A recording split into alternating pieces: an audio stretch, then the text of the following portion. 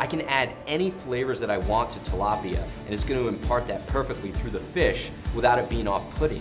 My name is Chef Andrew Gruel. I'm the founder of Slapfish Restaurant. That's where we are right now in Huntington Beach, California, Surf City, USA. I'm the luckiest guy in the world because I get to be in the business of seafood and food, and serving people. I can't overemphasize the importance of seafood in my life.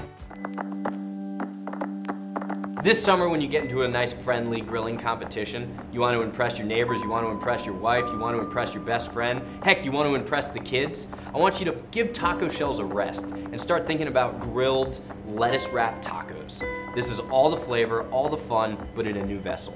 Tilapia is a really great, versatile fish to cook with. It's mild enough that it's not going to turn anybody off. It's sweet enough that it's still got that addictive sweet nature that we love about seafood. And it's firm that it gets good tooth, but it's not going to be too tough. So when you catch yourself at a fresh seafood counter, all you have to do is ask for Regal Springs Tilapia or look for that source of origin ticket.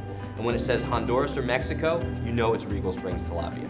So the first thing I'm gonna do is lightly marinate the tilapia. When it comes to seafood, you don't want to marinate it for more than an hour or 2 hours because you don't want that acid to break the fish down, but you still want it to sit long enough to impart some of that flavor. I'm gonna grill the tilapia about 3 minutes aside, get some really nice marks on there, a little bit of smokiness, caramelize some of that spice and that marinade that was on there, and then I'm just gonna place that off to the side after it's grilled, let it sit, let it rest, let the protein settle on a plate.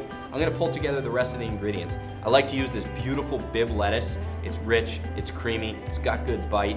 And then I'm gonna add to that a touch of sauce.